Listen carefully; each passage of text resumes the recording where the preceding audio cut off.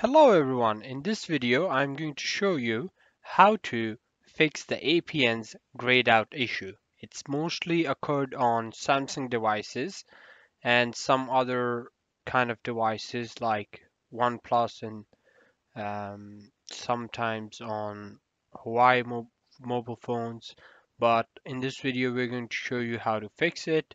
So first of all, you're going to head over to Google Play Store and you're going to download an app called My Tech Suite.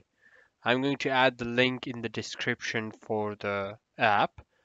Once you do that, you're going to open the app, and once you open it, you're going to tap on Add APN, Add New APN. Once you tap on it, it will take you directly to the screen where you can add it. Then enter your information there, and once you do that, you can then go ahead and press on the Save button. It will add the APN there. Let me quickly add the APN over here as well. Then you tap on the save button. Okay, hold on. Need to add a few things.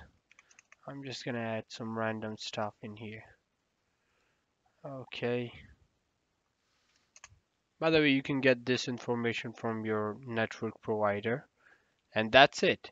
Once you do that, you'll be able to see the APNs in the